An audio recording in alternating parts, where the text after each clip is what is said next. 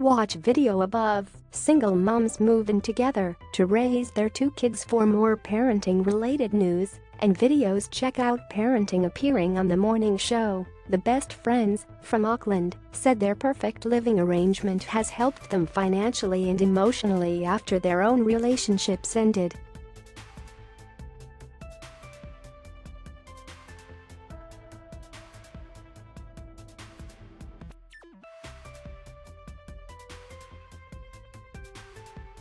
"I can't even put it into words," Samantha said. "I wouldn't be able to live on my own comfortably, and then also just the fact of being on your own, it's very lonely, so having someone around 24/7, it's just the best feeling."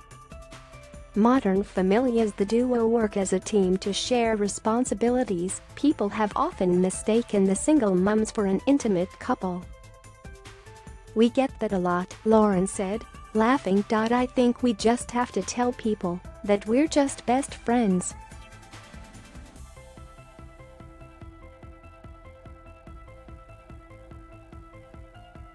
"They do bicker just like siblings, but that's what to be expected."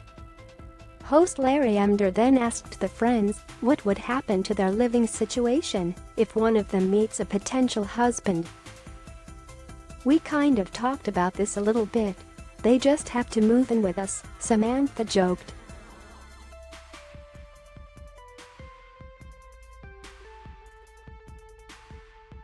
"But in the meantime, we're just enjoying each other and raising the kids together."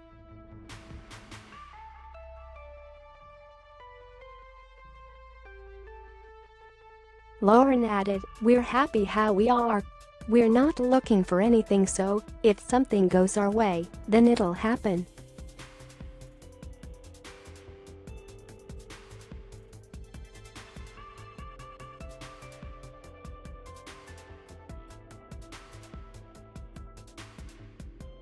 And finally, thank you all for watching the video.